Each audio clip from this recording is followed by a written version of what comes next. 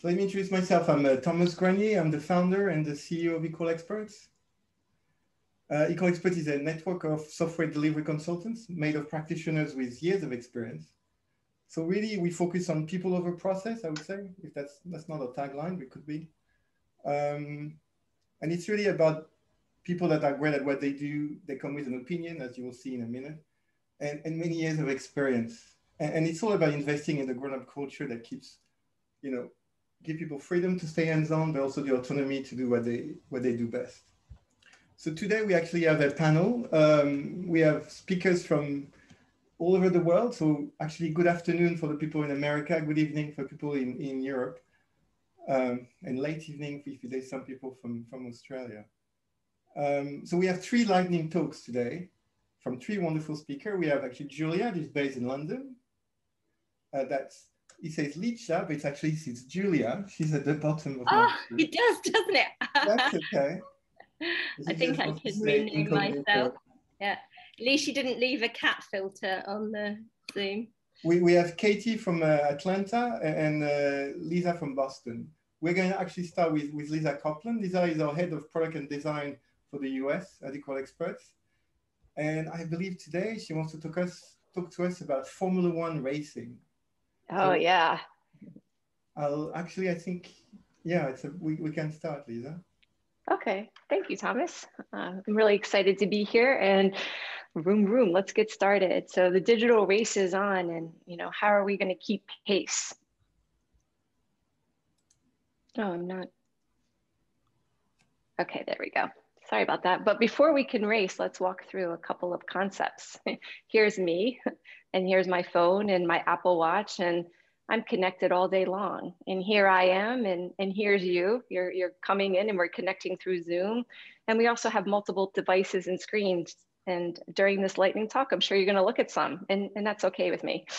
And here's me, and here's you, and here's the 7 billion plus people across the planet walking around with these connected smart devices. You're coming into my home. Here's my home, and I can dim the lights if I'd like, and I may start the car. It's cold here in North United States, and I may start the car to warm it up when I have to run an errand after this talk. And when we step back, here's kind of the world view. We're connected and we're interacting in so many different ways. And like, how did we get here?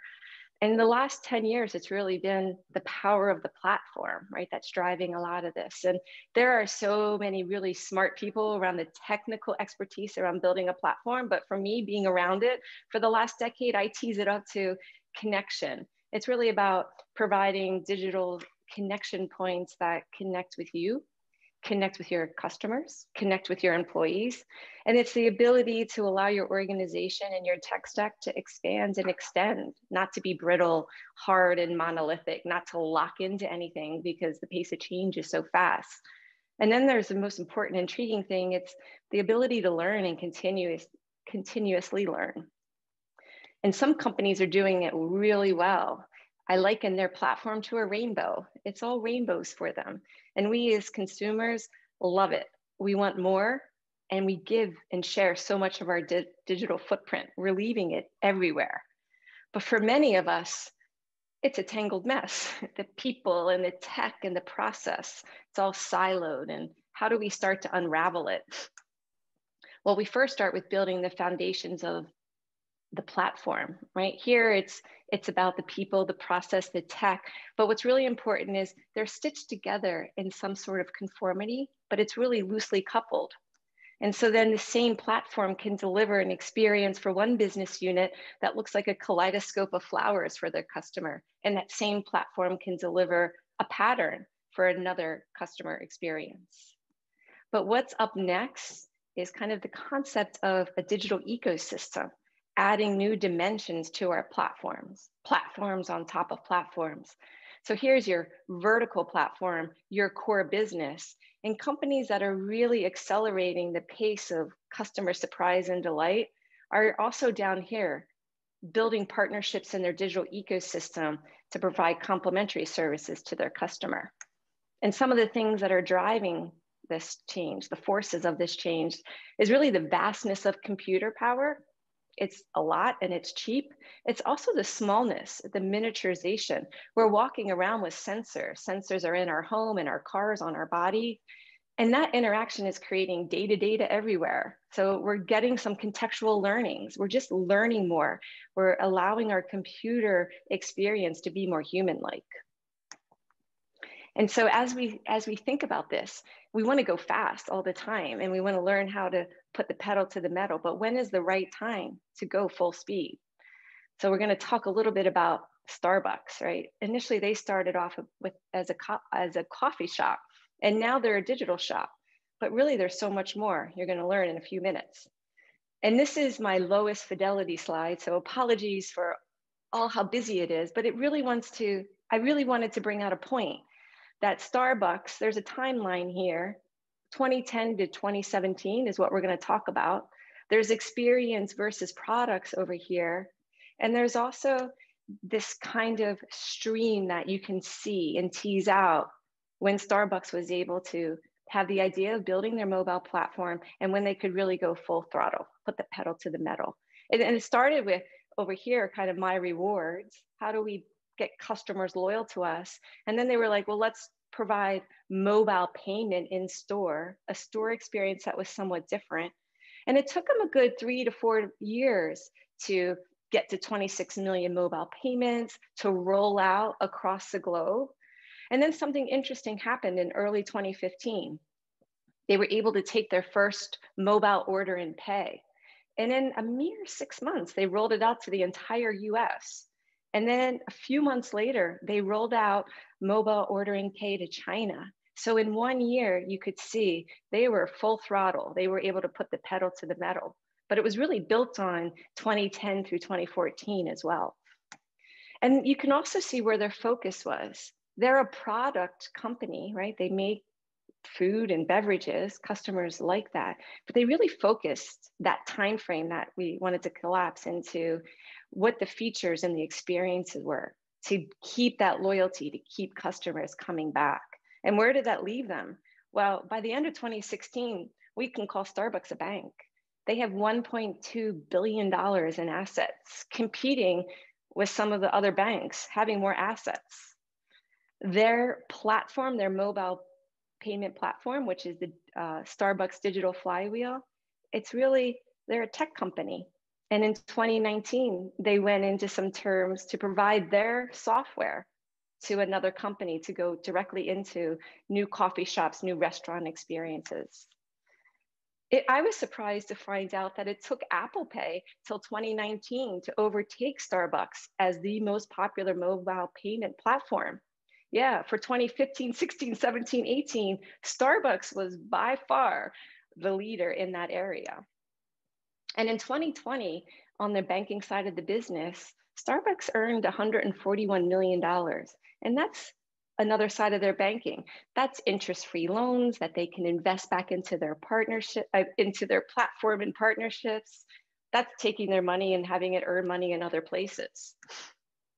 And right before the pandemic, their data is telling them, like, some of the experience, they want that full throttle experience. So in the meatpacking district, they opened up Starbucks Reserve, the world's largest beanery, roasted coffee.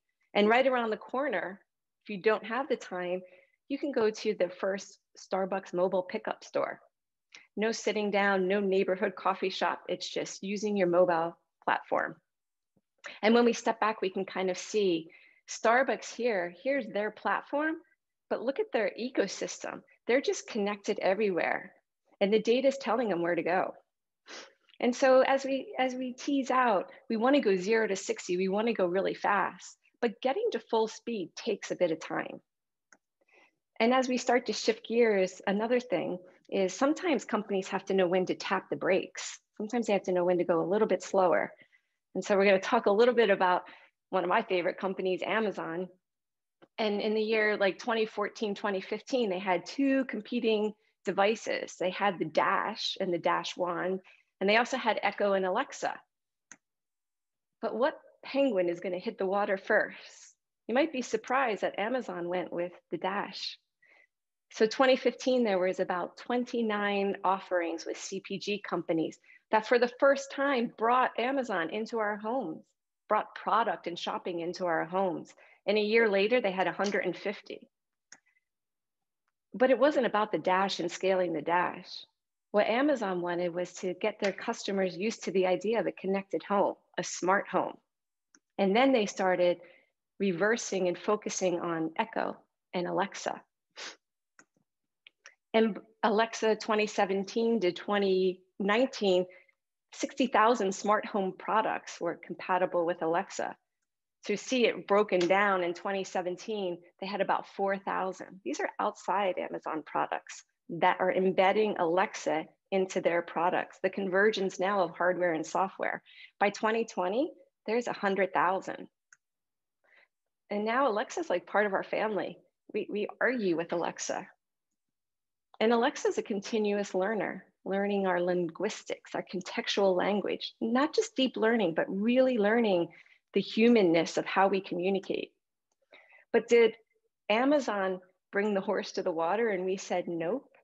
They tapped the brakes a bit. They understood where we were, and they introduced new tech experiences that got us ready for the bigger change. And here at Equal Experts, we love digital platforms. So if you want to know more, you can go check out our digital platform playbook. And I'm happy to answer some questions now, if there are any. Thank you. Thanks, Lisa. That was really interesting. I had no idea about Starbucks and banking, to be honest. I was like, what? It's fascinating. Yeah, it's something else. So everyone, if you have questions, please use the Q&A you see at the bottom of the screen. You can click on it between participant and chat, and then you can type your questions directly there, and we'll answer them in the order that they are. So actually, the first question was, I think, how much do you think Starbucks knew in 2010 how far they were going to get to in 2021? Is it like something that they had foreseen, or is it just happened? Well, I like to say like nothing ever just happens. I think they had customer loyalty, and the one thing that Starbucks never loses sight of is like the customer. They don't do tech for tech's sake, and so they were always figuring out ways to get more information from the customer and how to. Some wanted to move fast, and some wanted to linger in their stores, and they also had a whole lot of data. This platform network that we talked about over the last 10 years created a whole lot of data. And so they could also see where the ecosystem was taking them. They were able to build networks in their store, and they could see, the trends of in 2010, maybe there were 30 million smartphone devices across the globe, right? And by 2020, it's almost the whole planet is connected by smartphones. So they had also that information to kind of inform that. Yeah, that's interesting. The other question was about Alexa. It's interesting. Yeah, the question, I'm paraphrasing it. Okay. How much do you think, so it's all about accessibility. Do you think Alexa comes also from a requirements of trying to be more accessible than, because there's people that just can't use screens, right? It's not like everyone. Yeah. Or do you think that had nothing to do with it? I think it absolutely had to do something. And I believe that Amazon really felt that voice as a channel was something that was going to be new, and they wanted to corner the market. So while they had their Fire phone, it was a big flop. They couldn't compete, right, with Samsung and Apple. And I think they learned from that. So it could have been the screens, or it could have been like, we can't compete here. So let's entertain what would that new channel look like, and it was voice. So they took us along the step change of getting us used to talking directly into a personal assistant that's in our home, learning those command controls and being patient enough to know kind of what you had to do early on to get Alexa learning. Yeah, no, I can see that. Well, Lisa, thank you so much for your insights. Now we're going to move on to our second talk. So it's going to be Julia. So Julia Bellis is a product lead that helps clients shape their vision. She's been in the network for over 4 years, if I'm correct. That's right. And actually, Julia would like to explain to us that Florence Nightingale is actually a pioneer of Agile, which is 200 years old. Yeah, indeed. I will share my screen. Great. I hope everyone can see that. Thanks, So Thomas. again, sorry, Julia, if people want to put questions while Julia is talking on the Q&A, feel free to do so. Go for it. So images like this one here on the left are really familiar. And even if you couldn't see the title of my talk, I think everybody would know that this is a picture of Florence Nightingale, the lady with the lamp, as she's become known. But she was so much more than that. This really doesn't do her justice at all. And the vision of the lady with the lamp, or the administering angel, is a product of the Victorian PR machine, because she became a real celebrity and they tried to package her up into a suitable role model for women at a time when the only career options available were wife or nun. And that is a joke that I got from a horrible history sketch, which is well worth checking out. So the aim of this talk today is to convince you all that way more than Lady with the Lamp, she was in fact an agile pioneer. And I'm going to do that by walking you through the agile skills that she demonstrated. Right, so deliver quickly to gain trust. It was Mike Bracken who said the strategy is delivery in a blog post that he wrote while he was at GDS. And I think if Florence had been a blogger, she'd have probably written the same thing. And I'm going to tell you a story to illustrate that. So Florence and her team went on an arduous, difficult journey to Scutari Hospital in the Crimea. And when they arrived, they were met by the army doctors who said, sorry, you're not coming in. A hospital's no place for a woman. We're not going to let you do anything around here. And when you're in this position where you don't have the trust or the authority to do the work that you want to do, there's two approaches that you can adopt. The first one is find a way to get something done while observing the constraints that have been imposed. And the second is to obtain the authority that you need to proceed as you want. And Florence did both of them.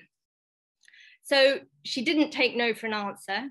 She negotiated with the doctors who were telling her to go away, and they reached a compromise, which is why I'm showing you this picture here of a hospital kitchen.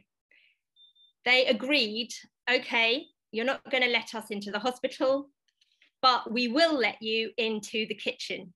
That is an appropriate place for a woman. And in fact, by letting Florence and her team into the kitchen, they were opening up a really juicy, meaty set of problems that she could get her head around solving. The British Army in the Crimea were plagued by logistics problems. It was really difficult to get food to the front, and communication problems. Once they got there, it was really difficult to find out what was going on. So this was her chance to sort out supply chains and focus on getting nutritious, good food available for invalids in the hospital. And there's a really sad story about soldiers in the Crimea who were dying of scurvy. So the army arranged a shipment of 9 tons of limes, which against the odds made it to the front and were available there, but nobody knew what this shipment was. Nobody knew what it was for. And the 9 tons of limes were left to rot. So by letting Florence and her team into the kitchen, she could begin to get her head around these problems alongside introducing proper hygiene methods and sorting out the kitchen. And in fact, was able to reduce the death rates before she'd even been allowed into the hospital wards. And at the same time, she went for approach number 2, which is obtain the authority to proceed as you want. So she was a very well-connected young woman and was a close personal friend of Sidney Herbert, the Minister for War, who had asked her to put together a team to go out to the Crimea. So she got in touch with him and asked him to issue the order so that she and her team would be allowed to do the work that they were there to do. And he issued the order. By the time it reached the hospital, they'd already observed the changes that she'd made in the kitchen and were much more likely, or felt much more able to trust her and believe that she could achieve similar results in the hospital. So when they were finally let in, this is the sort of vision that confronted them. And it looks pretty grim. One detail of this picture that stood out to me was this depiction of noxious fumes here on the left, which I can only imagine are coming from the open overflowing cesspits that were at the edge of each ward. And Florence Nightingale, if I digress for a second, famously was the first person to observe a correlation between lying in a bed that was near an overflowing cesspit and a reduced chance of survival. So what did she do when she was confronted with this vision? She used her second agile skill, which is prioritize. So she chose the job to tackle that would have the biggest impact in the shortest amount of time. And the job that she chose for her and her team to do first, and this decision may have been influenced by the limited tools that they had available, was to remove all of the dead animals from Scutari Hospital. They found 24 of them, mostly dead cats and dogs, but one dead horse that was poisoning the water supply. And so just by doing this one quick win, top priority job, she could cut out deaths caused by drinking dirty water. And to give you a sense of the scope of her ambition and achievements, this is an image of a ward in the same hospital after it's been nightingaled. So way beyond removing, she's brought in clean sheets, there's a source of heating, the windows are open, there's fresh air, it's a completely different place. Right, so we'll move on to her next agile skill, focus on a meaningful outcome. And the outcome that Florence chose to focus on was healthy soldiers. Initially, she focused on reducing death rates. This was what she cared about, but her ambition went way beyond this. She wasn't satisfied with simply improving chances of survival for soldiers in Scutari Hospital. She brought in a library so that they could educate themselves. She set up a program of lectures and education so that they could prepare for another career after the army. And she even set up a system of banking so that they could send money home to their families rather than spending it all in the local bars. Right, this is one of the agile skills that she's actually fairly well known for. So Florence Nightingale was unusual for a woman of her time in that she had studied statistics from a very early age, and she'd always been really fascinated with the power of data, and particularly with using data to tell a story. And these charts are charts that she pioneered to tell the story of outcomes of patients in Scutari Hospital. And in these diagrams, the blue area represents death from preventable deaths, she called them, deaths from diseases other than wounds incurred in battle. So things like scurvy, cholera, diseases picked up in the hospital. The red area represents deaths from battle wounds, and the black area represents deaths of unknown causes. And there's all sorts of stories that you could unpack in this data, but the one that interests me is that when Florence arrived, ooh, that was a mistake, deaths from preventable causes were not being tracked. They just didn't count. So they weren't even recorded. And she started recording those sorts of deaths so that she could focus on reducing them. Work in progress limits. So Florence understood the cost of context switching. And there's a story behind this quote. So news of her success in the Crimea broke in England, and she became quite a celebrity.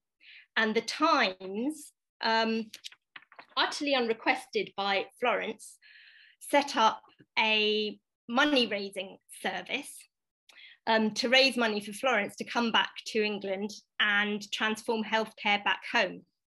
And I've written down what they suggested to Florence.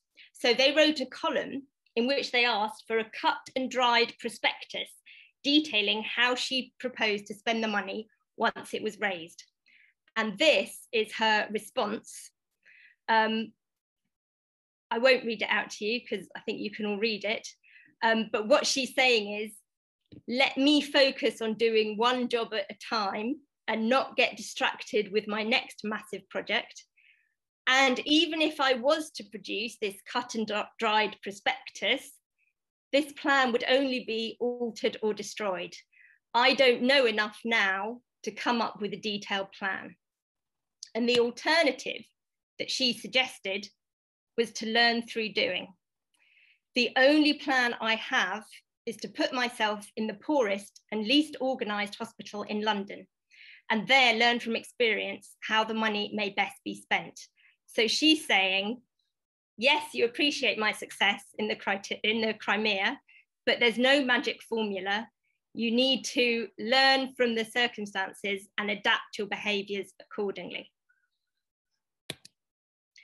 So to summarise, here is Florence Nightingale's agile skill set: deliver value quickly to gain trust, prioritise, pick the jobs first that are going to have the most impact and that you have the ability to deliver quickly. Focus on a meaningful outcome, but be ambitious and iterate towards it. Use data to measure success and tell stories. Focus on one job at a time or limit your work in progress, and keep your planning to just enough so that you can change direction if you need to. And learn through doing. There's no magic formula. Thank you. Thank you, Julia. Thank you, Julia. No, it was brilliant. It was you definitely convinced me about her agile skills. But before I ask the question, what how did you think of taking her and looking at her from that perspective? What made you take Florence Nightingale? So, in actual fact, my 7-year-old daughter was doing a topic at school on Florence Nightingale and was really interested in her and wanted to order a library book about her. And she ordered a biography of Florence Nightingale, and we went to pick it up, and it was about this thick. So obviously she wasn't going to read it, but I decided to read it anyway because I thought it was interesting. And then quotes like the one about focusing on one piece of work at a time, and any plan that I make now will be subsequently altered and destroyed, jumped out at me. And I thought, crikey, that sounds like agile. And then when you start looking for it, all of these behaviors became obvious. Oh, it's a very propitious talk for International Women's Day as well, but the story is actually incredibly relevant. So a couple of questions. So, I mean, Julia, for you, so Florence Nightingale obviously was very famous in nursing in hospitals. But do you think some of her ideas, did they impact other aspects of the Victorian society? Or you are now the resident expert. I know. I'm a Florence Nightingale expert. So I would like to think she did, but the fact that she is still remembered and famous for being the lady with the lamp, which really just masks her real achievements, I think is a clue that she didn't. So she's transformed hospitals and healthcare, and that second picture of a hospital ward that I showed you looks far more like what we expect a hospital to look like. But I don't think she was that successful beyond healthcare. She was a very early celebrity, but she fled celebrity. She really didn't like being famous. And she called herself Mrs. Smith whenever she went into a hotel after coming back from the Crimea. Lisa, I'm curious, is Florence Nightingale, is she famous in America, or is it really a UK only figure? Oh no, Florence Nightingale is very famous here as well. Oh, okay. Yeah. Yeah, she's one of those people that go across geographies. And yep. the next question, from all those learnings, what do you think is the most important agile outcome of all? If there's one that's more important than others? And then the other question you answered already. The one that I like the most is the deliver quickly to gain trust. And the fact that she demonstrated what she could achieve, even when she wasn't allowed into the hospital wards, I think was incredibly powerful and turned around how people looked at her. She wasn't some strange, fine lady who'd come from overseas in her fine clothes. She meant business, and she was serious, and she could get things done. Well, thanks so much, Julia. I mean, I think it's actually the second time, but I know it was even better the second time I listened to your talk, I think. Great. So now our third and last lightning talk for the evening, or the afternoon, is going to be given by Katie Coleman. So Katie, I think you've been in the network actually over 5 years. Yeah, that's right. Yeah. And Katie has been focusing throughout her career on smoothing the path of delivery, building relationship with our clients, supporting consultants in all things digital transformation. So don't let her British accent fool you, because Katie actually lives in Atlanta in the US, but she did spend some time in the UK. Yes. So Katie, over to you. What are you going to talk about? Thank you. Let me just share my screen, and I'll just get that into presentation mode. Can everyone see that? Yeah. Great. So I'm going to be talking about reframing change a mile at a time. So it's a bit of a personal story. And like Julia, I've kind of found some parallels with Agile and the practices we use at Equal Experts. So a lot of what we do at Equal Experts is more than building products and digital services, more than software development. There's nearly always a change component in there, whether it's in the name of modernization, digital transformation, or simply going faster, or improving quality, or having more agility. So when we're thinking about this change, we think, well, how do we've got lots of experiences and knowledge, how do we help our clients change? And what we know is simply just sharing information, sharing experiences isn't enough, and change is much harder than that. As we all know, when we try to change our own behaviors, it's not that simple. So on that note, I began to think about how, what changes, personal changes I would like to make. And I really wanted to, as with most of us, improve, get fitter, have a better exercise routine. So in 2017, so a while ago now, it was coming into the new year, coming fresh off of the Christmas period, feeling motivated to have some new changes in my life, New Year's resolutions. I thought, what could I do? What exercise could I do that I could actually stick at? Because I've done lots of different exercises before and nearly always would stop at some point, weeks or months later. So in thinking about this, I came across the concept of a mile a day. And a few people said to me, what's the point? It's going to be about 10 minutes of exercise. What difference does 10 minutes of exercise going to make? What meaningful difference would it make? Yet despite this, I did go ahead, and on the 31st of December in 2017, I completed my 365th mile. Well, actually a few more, but it sounds better that way. And it was amazing. I couldn't believe I'd actually stuck to a goal, like a daily goal like this of exercise. And I was living in the UK, so it was cold, rainy, snowy at times. And I, had a busy schedule. I was commuting, had kids and working, but I definitely felt better, fitter. I was sleeping better. and I could deal with stress better. Just those 10 minutes a day had this huge impact. And I sort of thought, this is great, but I started to sort of really be curious about this process. How has this worked? So in thinking about it, I realized that maybe within a few weeks, I'm not sure, I was really focused on the habit of getting up and completing the run.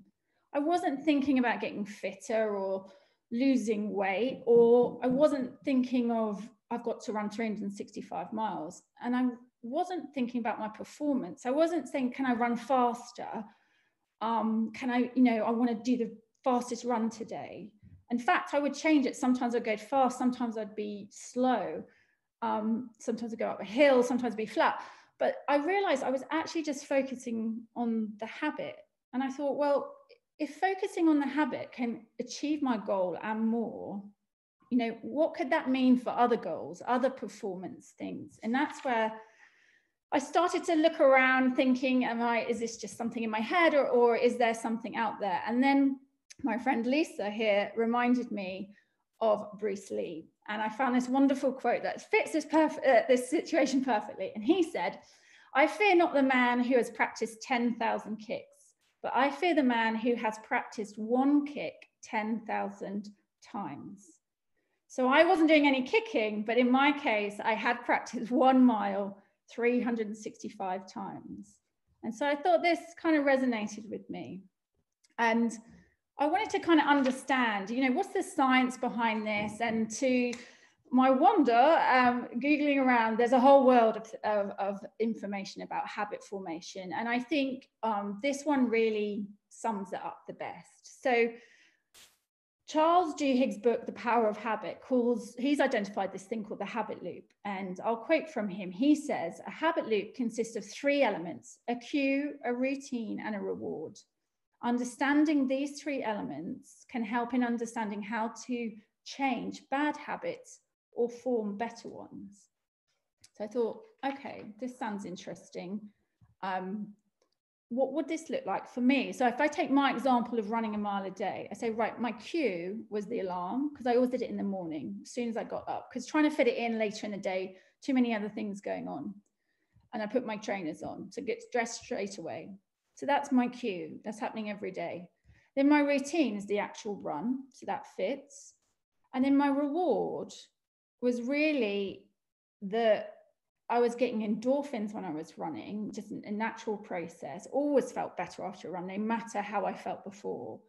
And I was getting a kind of dopamine hit from, I'd actually completed this task. And the more that went on, the more that stronger that got, because I know 100 miles in now, I'm 200 miles in. So that's the reward. So I really thought this made sense to me. So in thinking about this more, and I think, well, how can I learn from this and apply it to my work? And then I thought, well, hang on, talk about Agile all day. And I thought, well, there's some real similarities here. If I think about some of the practices in the Agile Manifesto, there's things like, or the principles rather, deliver working software frequently, simplicity, promote sustainable development, and maintain a constant pace. That all felt really, really similar to my mile a day. I was delivering a result frequently, daily. It was simple. I didn't need to buy anything. I didn't need to pay for a gym membership. I didn't need to drive. And it was sustainable, and it was at a constant pace. So I started to think, this small change for me had a big impact, and I could see it clearly. But I think in the workplace, it's maybe harder to see the impact of small changes. But I really felt like there was something here. So in trying to look for more examples, I thought, well, what a perfect example of a habit as the stand-up. It's a daily habit. It's really small. We do it, normally has a cue of, do we do it in the morning after we start work? And it happens every day. So there's the routine. And there's an element of reward in that you get to share what you're doing for the day. You get to talk about what you've done, and you may get to help others, or others help you. So there's something intrinsically rewarding about that. Also looking at it from breaking habits point of view with Kanban, for example, and as Julia talked about, trying to, look at behaviors that we may want to eliminate to increase better flow. So limiting work in progress is an example. So that, you know, helps us to break habits around not starting more than we're finishing, and not losing focus, and not context switching. So I thought, if we're adopting all these practices, which is what Agile teaches us to do, and they become ingrained, as we see this all the time with our teams, and we know it leads to better results. So it all got me thinking, these are really habits. So I thought, what other examples are there in the workplace to really test whether, if we focused on creating habits in the workplace, we could get more meaningful, lasting change. And then there are a few examples, more contextual examples at Equal Experts. So we have one client, it's quite typical, where they want to move to more automation in their release process, so that they can get software out there faster and get their feedback loops happening faster. But often standing in the way of that is change control processes, lots of paperwork, perhaps lots of fear about not trying to control that process to make sure nothing can possibly go wrong. So that's often a hard challenge to overcome, because people are fearful. But one of our teams came up with a way where if we had a full audit trail on every possible release that you can view at any time, at any place, and it's easy to consume, could it make a difference? And we went ahead and did that. And over time, that became a habit of the people who needing to know about change would look at this dashboard of all the releases, full audit trail. It was easy to consume. It was simple. It was, it wasn't a big meeting, it wasn't lots of paperwork, kind of more enjoyable because it's nice and visual on a screen. And it, gave them what they needed, some reassurance around, the process of automation and releases. So I thought that's kind of an example of a habit. Another one is all around sort of user-centered design. And we had a client where everyone agreed we wanted to involve the users more in designing the products. But despite that, often when we get feedback from users, some stakeholders would not like to take that on board, whether it may not meet what they were expecting or what they hoped for their own product. So rather than focus on what, the principle of user-centered design, we thought, what ways are there to actually embed this? And one example was to have the stakeholders join the user research session, so they could actually see what was happening, hear what was happening. And this became a regular habit. It was quite rewarding for the stakeholders because they could see the users with their products, they could hear what they were saying. And again, I think there's a routine to it. It was happening regularly. So I think that's another example of where you can introduce habit into the workplace to bring about a bigger change. And just one final one is really around stakeholder management. Often you have lots of stakeholders, you need to make decisions, but trying to get time with those stakeholders can be difficult. And for one client, we had lots of meetings. They were quite lengthy meetings. They could become contentious. And it was just taking up too much time. And our teams became demotivated with, not being able to get on with what they really needed to do. So we came up with the idea of a kind of clinic concept, a regular meeting with specific groups of stakeholders where you could go to them with certain requests for decisions, sharing information, sharing progress. And this was a regular habit. And it was far more enjoyable than the big meetings. There wasn't so much preparation needed and follow-up. And both parties, the stakeholders and us, it just became a much more rewarding process. And so it stuck. And over time, we saw our throughput increase because of that, because we're spending less time in meetings and more time doing. So I really think these all provide some evidence that my theory that we can introduce habits in the workplace and think about change as habits could actually lead us to our goals. So perhaps if you find yourself in a similar situation, I think when I reflect on it, I think if you can find small actions to get you to a bigger goal, really, really small, think about them as a habit, think about maybe the cue, routine, reward loop. And I think that can really help reframe the change and very slowly. So a mile at a time, to take my example. And just in case you're wondering, I still run a mile a day. This is 3 years later. And I know that's because the reward is still the same. The routine is still the same, but the cue is different. I run at a different time now. I've moved countries during that process, But because the routine was still the same and the reward was still the same, I could maintain that habit. So I think that's another great example. And I've even run a half a marathon. And I think that's all because I started with a tiny, tiny little habit. And I think if we can find ways to do that in the workplace, we might get to the change we want quicker. That's it. And if you like habits, I'm going to give a nerd in the habit space now. There's a whole world of books out there, and here are just a few in case you want to read more. But thank you for your time. Thank you, Katie. It was really interesting. That's the first time I hear Agile be described as a series of habit loop. But now it makes sense. When I was a developer, I always wondered why my project manager always came with sweets at the end of the stand-up. She was just tricking us into getting there on time and getting some reward. It worked totally, by the way. No, that's brilliant. I heard of habit loop being described for things like Candy Crush, right? Game, but not for that, which does make sense. Yeah, you get it a lot in apps, don't you, where they focus on addiction. Yeah. So questions. So actually, when you were describing, yes, the example, your last one with your stakeholder, did you explain to them that you were trying to get them into a habit, or? No. No. No, but at that time, no, not really. It wasn't. It was more, the regularity of it. So the routine is how we did position. And did they notice the positive change?